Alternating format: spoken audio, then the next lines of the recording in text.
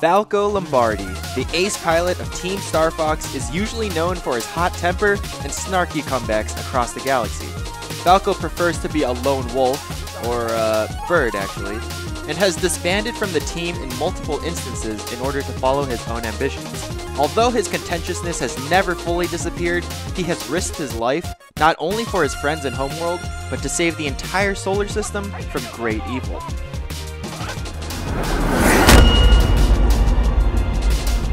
Ready? Go! In Melee, it may seem like Falco is just a tacked-on clone of Fox to the untrained eye. However, at the tournament level of play, Falco's playstyle is almost the opposite of Fox's, using more vertical combos, lockdown approaches, and directional influence mind games to completely obliterate his opponents. In the Fox overview, we talked about how Fox's Shine does it all. Well, Falco's equivalent of that is actually his down air. This is potentially the ultimate best move in the entire game. It has priority, speed, style, and insane amounts of utility, flat out eliminating most crouch cancel tactics and creating walls that pretty much nobody can get past. And that's not even where it ends. On top of that, Falco has a shine of his own. While it actually has slightly less range and isn't exactly a useful edgeguarding tool, believe it or not, its combo potential is even better than Fox's. Falco's unique projectile distinguishes him as the only fireball type character in Melee, effectively shutting down everyone else's movement options and forcing them to play at his pace. It often takes new players the longest to learn how to deal with Falco compared to other characters. Falco mains often emphasize his strong combo game, but lament his weak recovery. While recovery is more based on how your opponent likes to edgeguard and what character they are, the neutral and combo game are drastically different for every Falco player. The combo game is usually optimized, trying to be as consistent in following up every kind of DI possible, but a few Falcos play a completely wild game, preferring to use raw speed to overwhelm, putting so much pressure on their opponent that they can't think fast enough to make the right decisions. The neutral game, or how the player likes to get the first initial hit, typically falls into three main styles. On one end of the spectrum, you have by far the most impactful projectile in the game. These alone are powerful enough to make your opponent come to you, often in limited or predictable ways. Many Falcos will opt to force their opponent into approaching them on bad terms and then countering those options. The second, on the opposite end, is extremely aggressive. They use lasers only as necessary to get a solid hit in, pausing only briefly to change up their attack timing and throw off their enemies. Flashiness often goes hand in hand here as well.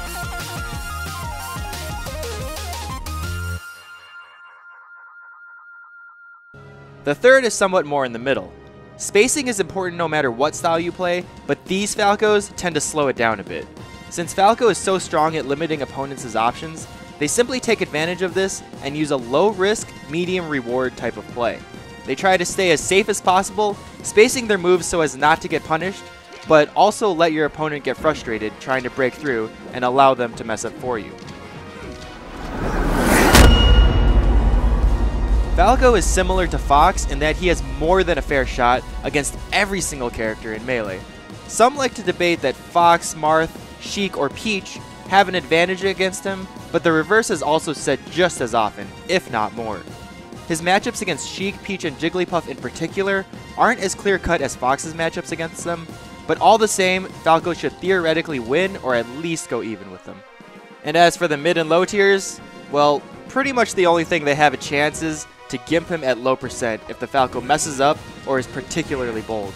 On stage and in the air, Falco dominates everybody. Other than his forward smash, Falco's moves are not particularly hard-hitting, but they can get the job done at high percents. While Falco's run is not as fast as other top tiers, he's not a slow character overall. His vertical movement combined with smooth wavelands on platforms can bring him up to speed, and his attacks all come out extremely quickly. Falco may seem like his moves are similar to Fox's, but his moves actually have slightly more priority and range at certain spacings. His lasers can also pseudo-extend his range, by allowing him to follow up when his base speed normally wouldn't allow him to. Falco's Phantasm comes out faster and is more dangerous than Fox's, and he retains all of the variation and angles in his Firebird and Shine Stall. However, if the opponent can read his recovery, the bird is pretty much doomed, so it will often seem like he's weak off stage until a player reaches a high level of skill. Falco is pretty light like Fox, and can be sent far off the stage from attacks. Being a fast faller, however, allows him to live vertically to very high percents.